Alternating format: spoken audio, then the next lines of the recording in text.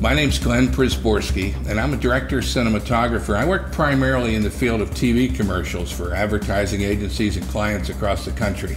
For the past 10 months, I've been involved testing and evaluating a new optical anti-aliasing filter specifically designed for the Canon 5D Mark II.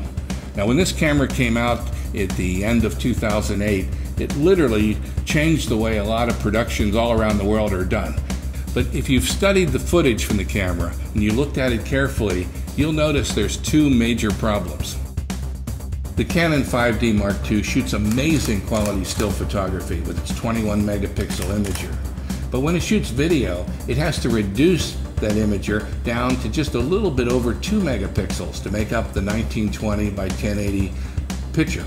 And the way it's done, and the way it continues to be done until electronics gets a whole lot faster than it is now, is they use a technique called line skipping. And what that means is you might read the first line of pixels, skip 2 lines, read the 4th line of pixels, and then repeat that pattern over and over again.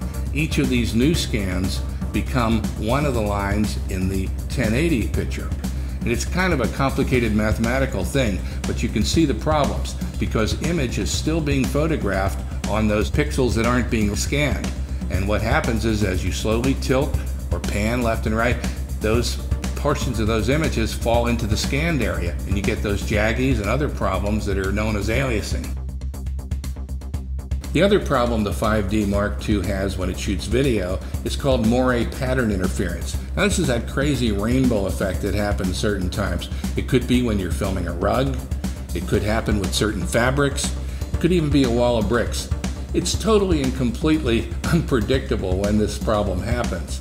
The worst thing a 5D Mark II can shoot is a wide-angle, highly detailed scene with just a slow amount of camera movement. That's a recipe for problems. What I have in my hand is the solution for most of the Canon 5D Mark II's aliasing and moiré pattern interference problems. It's called the VAF 5D2. And it was created by Dr. David Kubanski of Mosaic Engineering in State College, Pennsylvania. Dr. Kubanski is a scientist with over 20 years' experience in developing optical anti-aliasing components.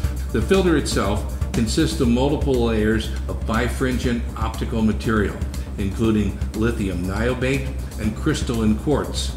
Installing or removing this filter requires absolutely no modifications to your Canon camera. First of all, you should make sure you're in a room that's pretty free of blowing dust or dirt. That's common sense. You should do that whenever you change a lens on a camera. But what you do first is make sure your filter is clean. Make sure that it has no physical smudges. An actual fingerprint smudge might show up in the picture, so you don't want that. Set the filter down, turn your camera off, make sure it's off, then remove the lens. Once you remove the lens, turn the camera back on, and at that time, press the live view button. And as you can see, when you press live view, it opens the shutter and it opens the mirror. Grab the filter, making sure that the filter's top side, and it's clearly marked, is up, and simply slide the filter inside the Canon 5D Mark II. You turn the camera off and put the lens back on.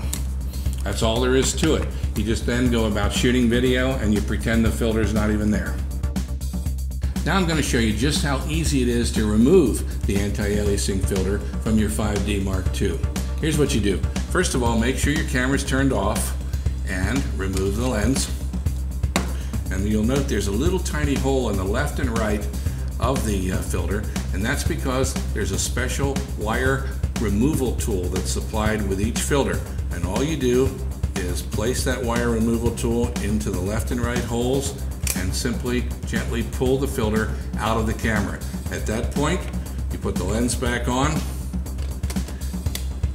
and now your 5D Mark II is back to its original configuration. Whenever you put any optical element between the back of a lens and your CMOS imager, you change the apparent flange focal distance optically between the lens and the imager. For example, nothing in the camera changes. There's no physical change, but the lens thinks it's about 1 millimeter to 2 millimeters closer to your imager. And What that means is the indicated focus on your lenses is not going to be the same as the actual focus.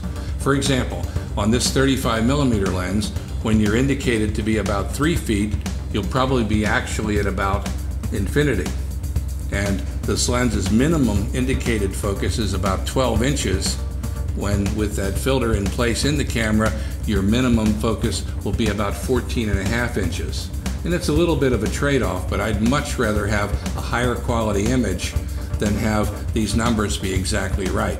Besides, whenever you operate the 5D Mark II, you're looking at the live view screen in the back, and your eyes can't even see what's in these little tiny windows.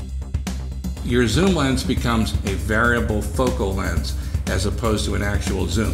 That means it's not going to track focus whenever the anti-aliasing filter is in place. You have to zoom in or out till you frame your scene and then focus. And once again, it's a trade-off, but I think a valid trade-off to get the much higher quality image. I've had the experience of testing various prototypes and now the final version of Mosaic Engineering's new anti-aliasing filter on both commercial projects and other things. I've actually used it on on-air TV spots. And I can tell you honestly that I would never consider shooting any commercial video with a 5D Mark II without having that filter inside.